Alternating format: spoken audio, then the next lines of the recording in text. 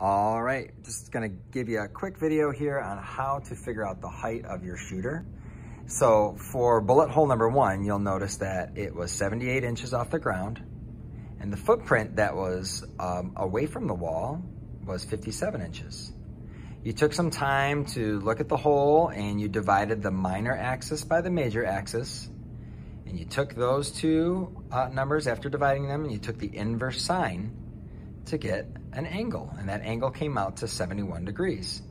So that's the angle of impact. When we actually look at the bullet hole on the wall, the angle of impact, the angle that the bullet came in at in relation to the wall was 71 degrees. That's called the impact angle, okay? Now, if you know the impact angle is 71 and you know that the wall and the floor make a 90-degree angle, you can subtract 71 and 90 from 180. And when you do that, you get 19, okay? So that's how we got the angle of elevation, meaning when you look at the shooter, his arm is elevated or her arm is elevated, and that angle that they're shooting at is 19 degrees in relation to the floor. That's the angle of elevation. So if you look at this diagram, you'll see we've got the bullet height length from the floor, we've got the footprint distance, we've got some cool pieces of information here that's gonna help us figure out the height of the shooter. So the next step is to figure out the height of that shooter.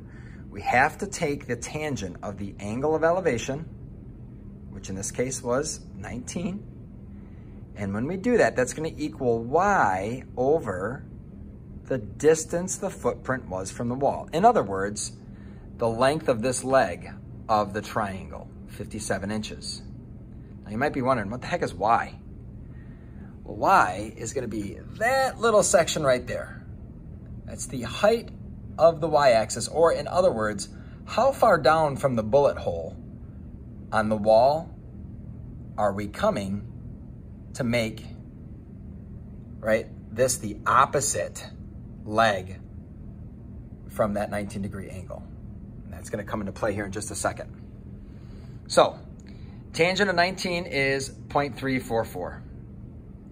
To get y by itself, because this is y over 57, y over the footprint distance, I'm gonna multiply both sides by 57, as you can see right here.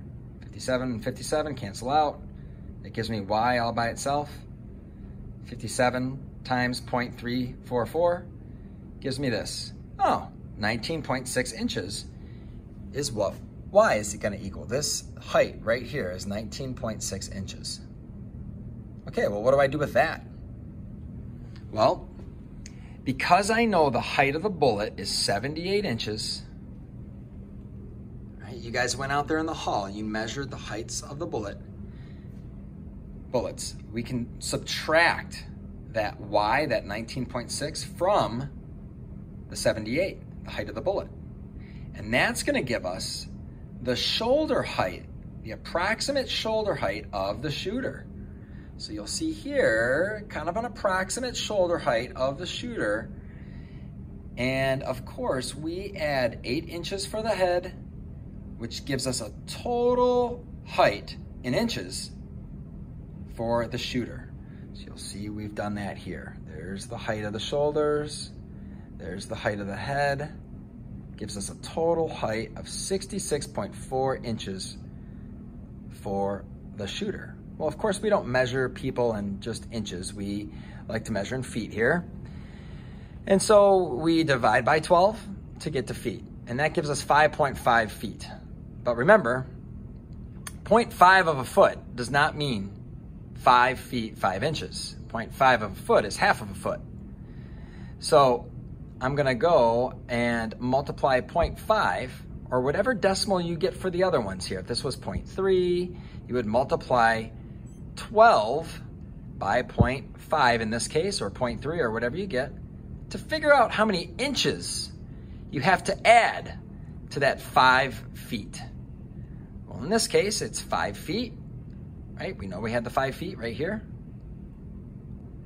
And then I'm gonna add that 6 inches. So we are able to figure out 5 foot 6 inches is the height of our shooter with this information here.